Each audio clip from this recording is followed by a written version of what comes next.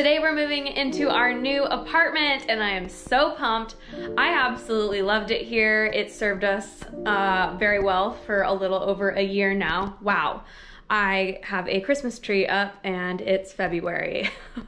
There is a story to that. Basically, Chris was training and we didn't get to celebrate Christmas. So that's the military life for you. Anyways, I go pick up my keys soon and I'm really excited. We're getting an ocean view and it's pet friendly. Right now we have that partial ocean view and it's been nice. It's been great. It's actually probably one of the easier moves than what our other options were, but it's a lot of stairs. We do have an elevator, so that will save us. I'm gonna turn this thing off and start packing because clearly we have not touched anything and we have to be out by tomorrow. We've been moving and I still feel like we have a lot to do. It's midnight. We have to be out by 4 tomorrow. We finally finished moving. What a freaking day. But we're done. However, we have a whole new project to tackle. This is insane. And we have a lot less storage than our previous unit. So we officially moved and the view is worth it. I don't know if you can see this, but there is the biggest rainbow. It was massive earlier. It's going away because the clouds are coming. I did want to give some tips on moving, looking for places, doing your research. Sorry, there's like a little ball rolling around. If you can hear that jingle, that's my cat. We were able to get a place off base because it was full when my husband got here. He came alone, wrote down that I was coming to join him later.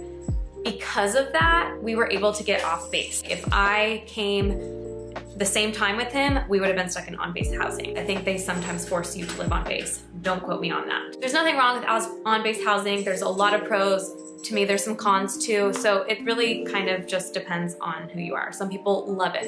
If you have a dog, I highly recommend on base because sometimes it's really hard to find a yard. But we got lucky, we got to be off base. We live just north of Sunabe, which is a very popular area right outside Kadena Gate 1. It's a little bit quieter, but it's right by the seawall. There's like a north seawall and you can do diving and snorkeling and there's like a park, so we love it, it's great. I had asked our current housing agent if she knew of any units that were gonna be on a higher floor that are pet friendly, and they didn't know any. There's like multiple housing companies, and if you just Google like Okinawa property management companies, like they will all pop up. And so I was just going by each one by one and seeing looking at their website and also checking their Facebook. Some of them are not very active on Facebook. Some of them are really, really good. Just check them all out. I would say the one that we were using is like kind of in the middle. I recognize the view and I was like, that's the building we live in. Reviews are saying when you move out, they nickel and dime you for everything. You do have to put like a pretty hefty deposit down, and then I was reading that people were having to pay after they lost their deposit, and then they also had to pay more. I guess that's just the dice you roll. So if that like scares you to no end, then maybe don't go with a housing agency that has reviews like that. It worked out, we're very happy. We do have to pay a fee. It was about like 1,000 yen, no, 1,000 US dollars. So very pricey, but my husband does want to try and maybe extend here.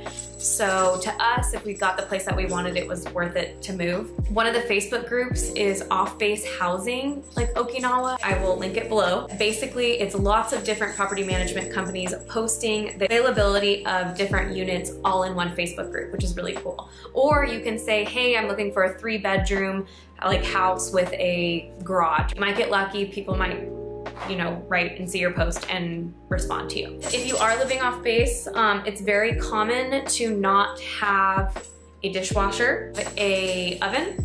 Also, storage is not very common in Japanese housing. I'm just guessing here, but they don't want to like put a bunch of shelving built in if you don't necessarily need it.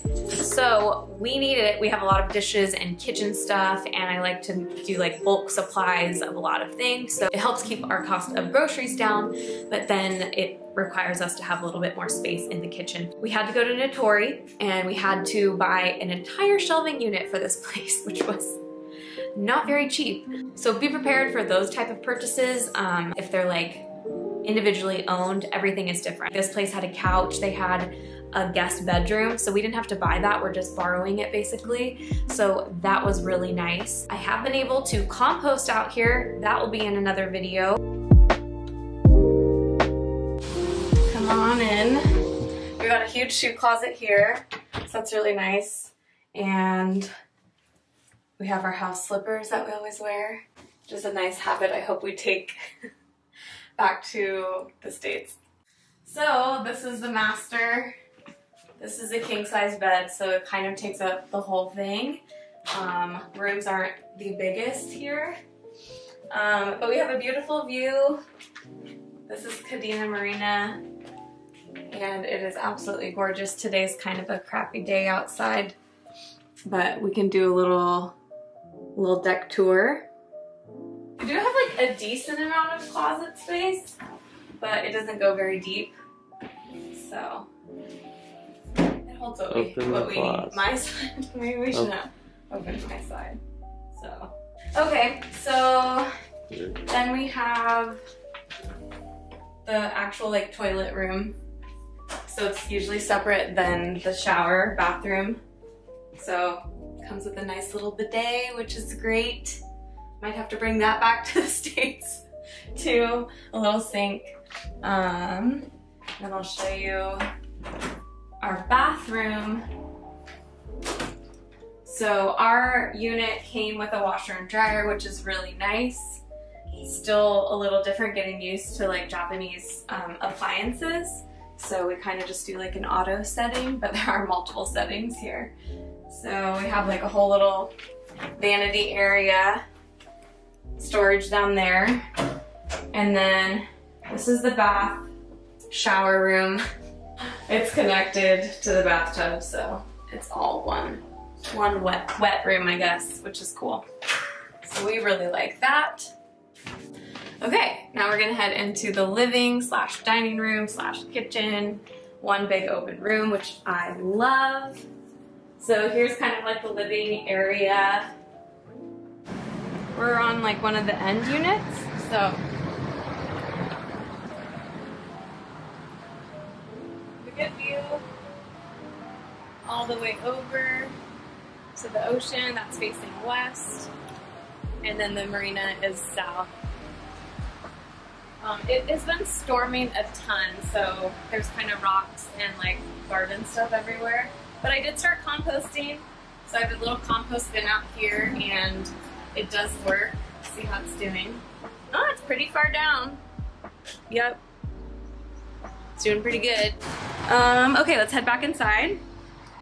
We're gonna go out to the dining room area here.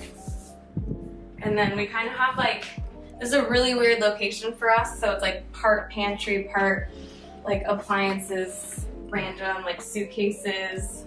I think it's supposed to be like a closet, but it just doesn't, it's not very useful for us to put any clothes there. So we move outside. We have a little swing, but it's been crazy stormy in June.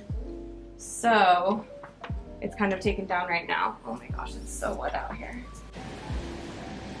It's beautiful. So this is like the Mizugama Kadena Cho area. Kaneku Park. Got some furniture, some plants that have died, and that's about it. Our deck needs to be done still. It's just been really hard with the storm, so we'll go back inside and do the other 2 rooms in the kitchen. Whew. Okay, so we'll head left. This is, could be a second, or it could be a third bedroom. We kind of use it as an office. Got a little computer area, my keyboard, another closet. So it's pretty small, but you could easily fit a bed in here. It would just take up most of the spots. We've got our dive gear. So all the fun activities in that closet.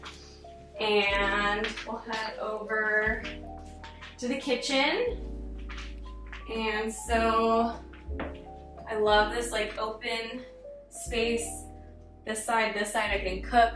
However, this was not built in at all.